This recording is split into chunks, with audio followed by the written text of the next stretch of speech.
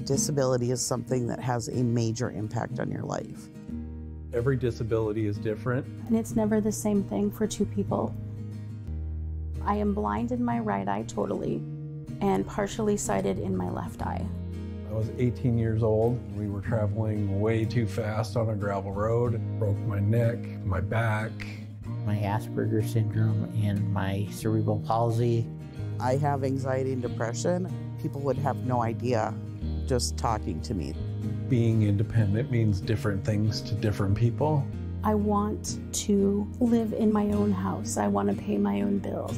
Live independently and not rely on other people. When someone is not able to live as independently as they can, it does have a detrimental effect on people's physical and mental well-being. It's no complicated thing. It's just that people with disabilities want to be included. Plenty of people get stuck in ruts when they feel like they can't overcome something in their life. That's where LIFTT comes in. Living independently for today and tomorrow. LIFTT.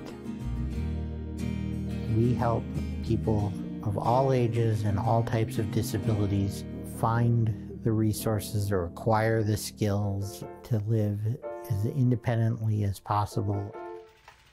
We serve the southeastern 18 counties here at the Billings office. We have a variety of things that we offer.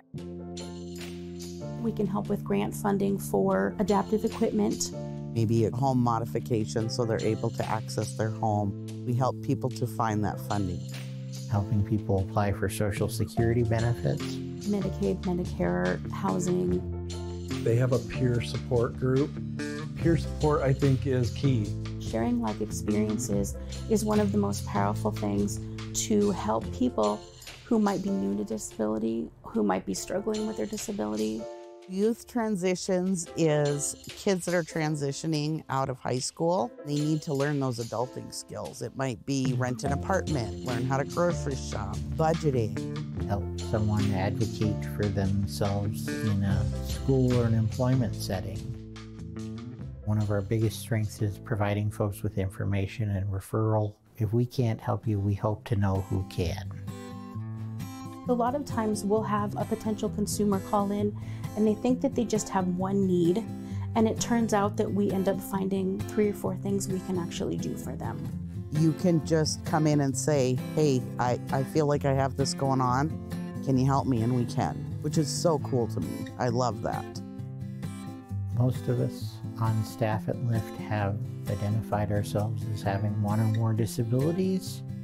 That is helpful in many cases.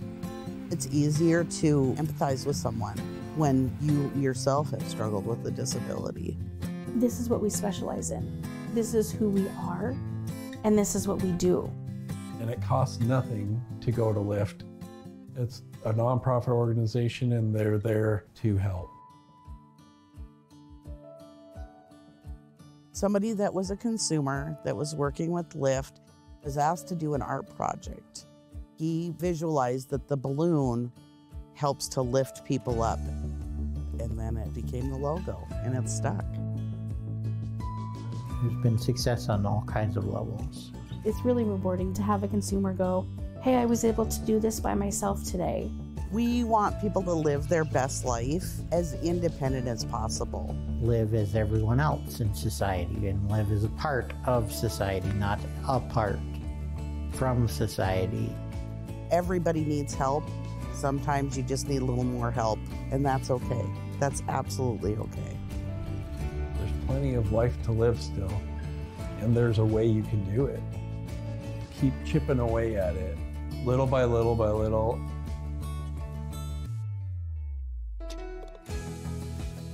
Knowledge is power.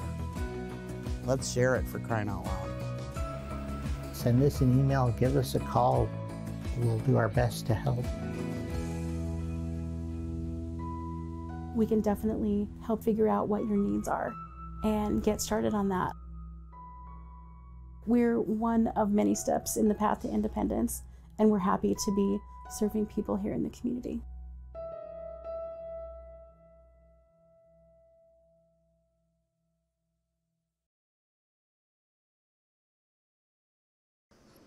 Good day and welcome to Living Well in Montana. Living Well in Montana is a program of living independently for today and tomorrow, or LIFT as we like to call ourselves. LIFT is what is known as an independent living center. We are a nonprofit source of information, resources, and advocacy for people with all types of disabilities of all ages across our 18-county service area in southeastern and south central Montana. To learn more about LIFT, I encourage you to visit our website at www.liftt.org, or you can download our mobile app for your Apple or Android device. Just search LIFTT in your favorite app store. My name is Jed Barton, and I am privileged to be a public relations specialist at LIFT. The foundational legislation and regulations that created LIFT and approximately the 400 sibling centers for independent living across the United States lists out a set of core services that we are charged with providing to the disability community in our particular service area. Among those are information and referral, skills training, peer-to-peer support, individual and systems advocacy, institutional to community living transitions, and youth transitions. It is that last one I mentioned, youth transitions, that is our topic today, as I once again have the pleasure of being joined by Jennifer Hawkinson. Jennifer is our regional manager at our Glendive office, and with her years of experience not only with LIFT but with Action for Eastern Montana and the Boys and Girls Club of Dawson County, I think it's fair to say that, Jen, you are our in-house expert when it comes to youth-related, all things youth-related. Yes, when I was at Action, I did youth employment and training, so yes. So, Jen, welcome back. And we had you on the show in September to talk a little bit about youth transitions at the start of the school year, and now perhaps it is fitting that we welcome you back here now at May as the academic year is wrapping up. Why don't you remind our audience what exactly youth transitions is and how it and why it's a core service of Centers for Independent Living? So youth transitions came around because LIFT does provide those independent living skills, teaching those independent living skills like learning to grocery shop, learning how to rent an apartment, how do you get your utilities turned on, how do you get a job. And so I think the youth transition part of it came because people were kind of focusing on the adults, and this gives us an opportunity to go, hey, youth need to know these skills. So yeah, it's those adulting skills are what we're trying to teach these kids, and not wait until the bitter end when they're getting out of high school or living on their own to learn these skills. Right. The definition of youth in some of our enabling legislation, I believe, is 14 to 24, correct? Yes. Okay. Yes. I've seen people up to age 30 that don't have those skills, that just need a little bit of help. So, yep. I turned 40 in a couple of weeks, and I think there's a few things mentioned there I could use some help with. Okay. So you mentioned some things, but what specific youth transitions services can LIFT provide? So the things we can, it's actually, it's per student or per youth. Mm-hmm. So I actually had something that came across my desk the other day I thought was super fascinating, and it was a list of like skills that people should know, like what to do for safety, hygiene, and that kind of stuff. And you rate it on like don't know, kind of know, oh, I know a little more than average, mm-hmm. or yeah, I have the skill down. So my thought process, because I am working with a youth that is graduating high school this year, and mom reached out to me, and we are working on some of those youth transition skills. And so I sent it to him and said, hey, why don't you pick 2 or 3 off this list, and that's what we'll work on. I think the biggest thing is to break it down into achievable little sections. So, for example, if someone wanted to learn how to wash laundry, their first task would be to learn how to use the washer.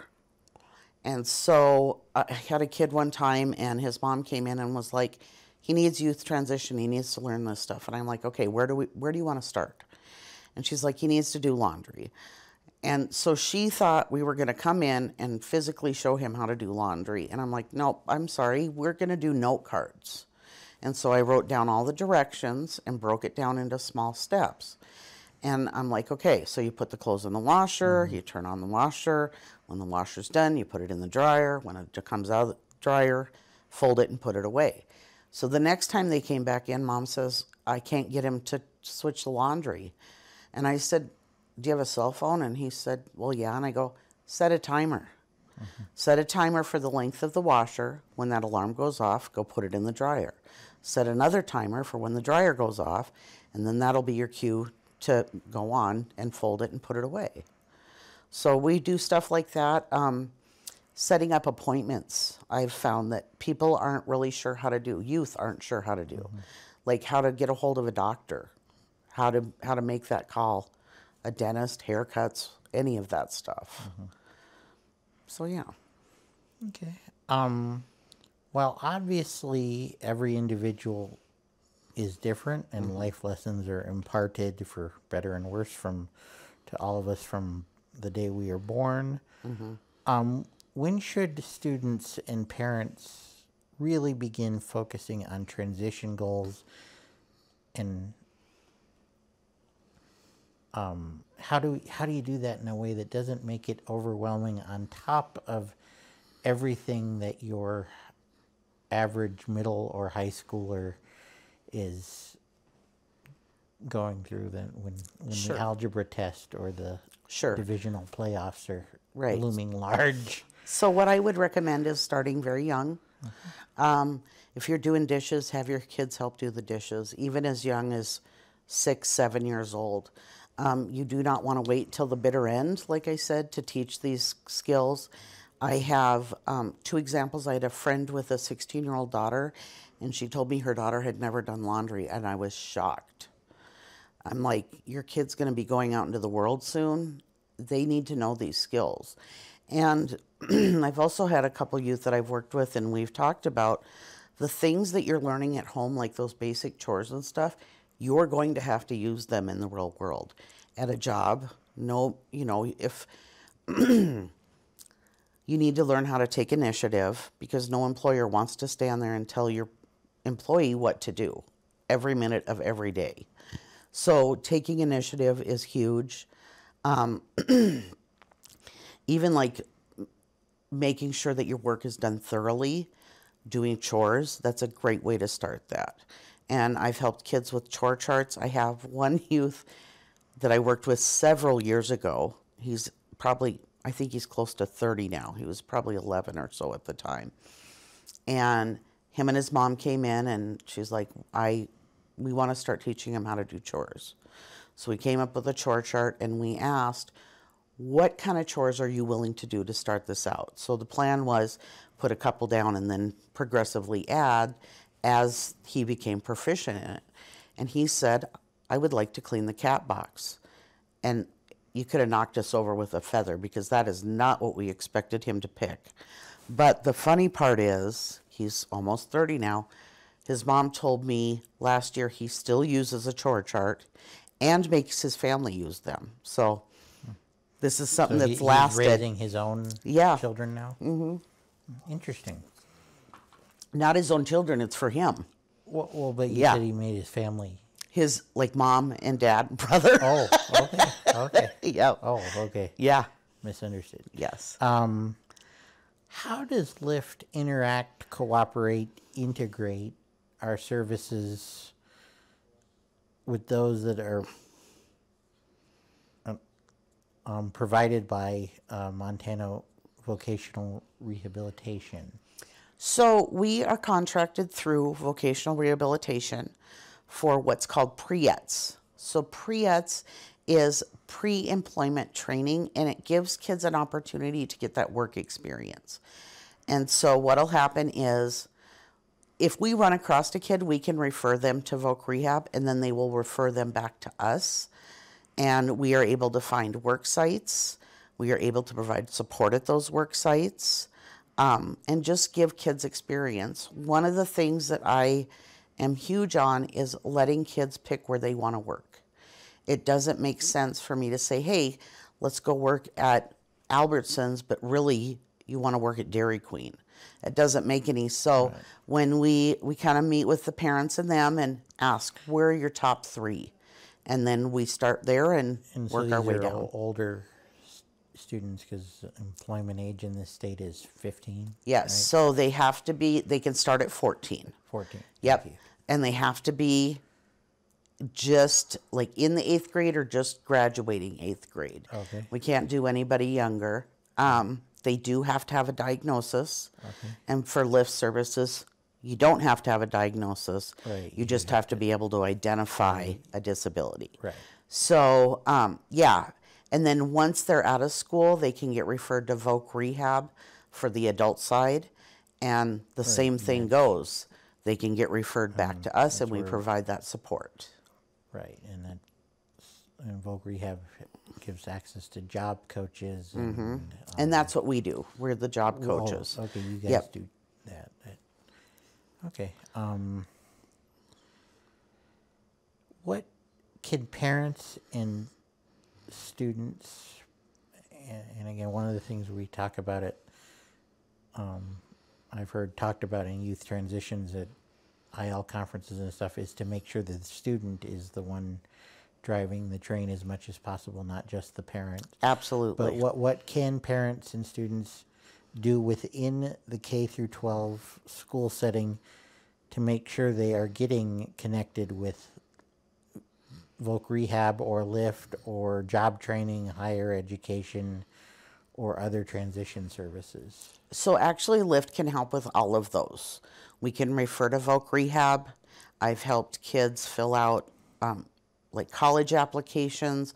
I have helped them fill out financial aid for college.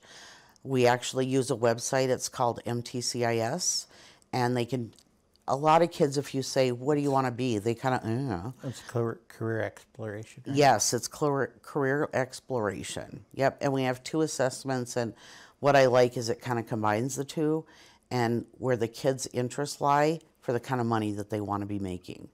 So, and then they narrow down that list of jobs. Yeah, that can be an interesting exercise. I've seen you.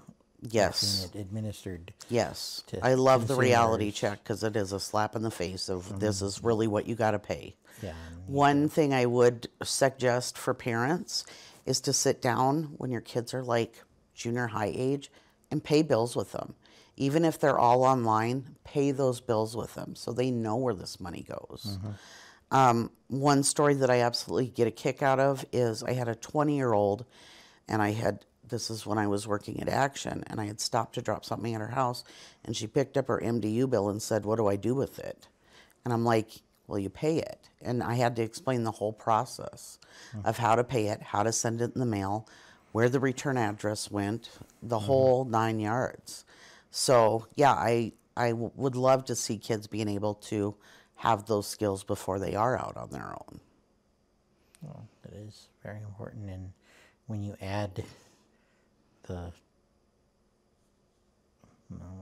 searching for the right word, the complications, for lack of a better term, of disability into the mix, it can be even more, because they're just things that, we expect. I guess milestones might be a way to put it, that there are milestones that, you walk into a high school, whether it's Billings West or Dawson County or anywhere, and you know, 7 out of 10 of those kids may be going to college or maybe doing X or Y or Z, and sometimes the kids with disabilities, you know, every transition is different, but at least I've noticed is you're balancing if the child has thought of it, their expectations may be unrealistic on terms of, you know, which is true of many children, many young adults. You know, not, but you almost have, I can't remember. I think it was David Fromm's line, the soft bigotry of low expectations for the parent. I think people just assume that kids know. They just assume that kids know what to do. Well, there is it, but what I'm talking about is specifically when you're dealing with youth with disabilities out in the world, the parents, you know, and parents are naturally protective. I'm not throwing accusations or saying they're bad, but in the handful of experiences I have, the parents are, again, I'll use that phrase again, the soft bigotry of low expectations. You know, that they don't think the child could do what they end up doing, whether it's get a job or go to college and so I'm actually working with a parent and a child right now with something like what you're talking about. And so this parent reached out and she's like, I want to teach my child this stuff. There's gaps. And she is an on-the-ball parent. Like she knows her kid and she is really up on everything. But she reached out to me because she's like, I don't know how to break these steps down to help my kid, like putting on pants. And she's like, how am I going to teach him how to do that? So we had a great discussion about, okay, we're just going to start with step 1. And then, you know, as we talked our way through it, it was like, oh, okay, now I see the end result. And so as independent living specialists, we help people with their goals. And that was a goal that he and she wanted, was to learn how to dress himself. And so currently we're working on step 1, get it over your 1 foot. That's step 1, and maybe getting it up to your knee. And then step 2 would be, let's work on the other leg.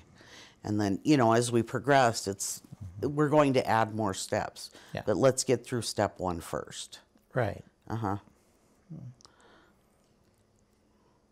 So, you know, and obviously every transition is, experience is different because every individual is different. But are there some commonalities you've seen doing this over the years? You know, there are some, but I think the biggest is having that support and just knowing that you have somebody behind you going, you got this. You can do this. Yeah, and being honest and saying, hey,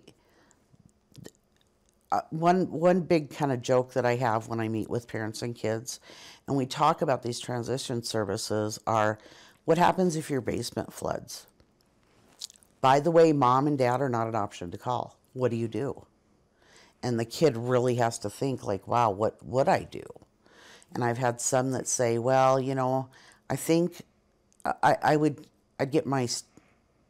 get the water stopped. And I'm like, great, but you have this full basement full of all this stuff that's wet. What do you do with it?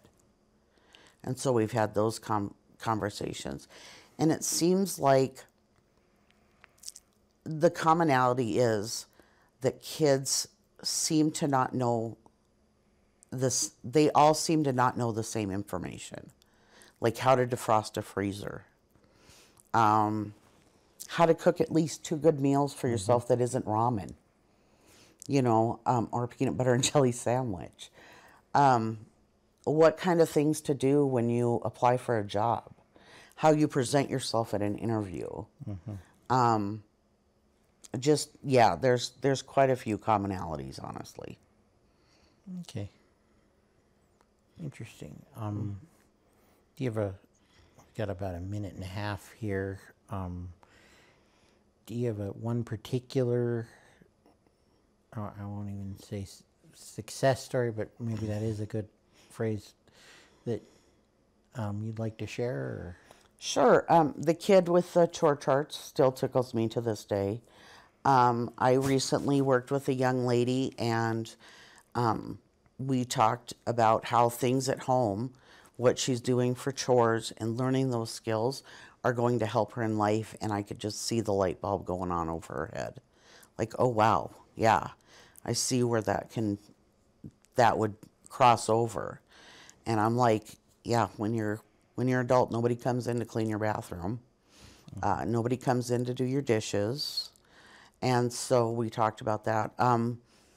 There's another kid that I worked with several years ago, and we talked about how to comparison shop. And so I actually went to the grocery store. She had a list. I went to the grocery store with her, and we talked about how to compare prices. Like a smaller bag of cheese might be cheaper, but if you go through a lot of cheese, the bigger bag of cheese is going to save you more money in the end, Right, because it's cheaper that way. That little print there on that says price per ounce or price Right. per pound. So we talked about that, and yeah, and she's currently has a kid and doing great. I'm just super proud of her. Oh, that's great. Again, if you're interested in receiving services from LIFTT, whether it's youth transitions or many other services, you can visit our website at LIFTT.org or find our mobile app on your Apple or Android devices, or just pick up the phone and give us a call in Billings at 406-259-5181, or in Glendive at 406-948-8500. Jen, thank you for joining us, and everybody have a good day.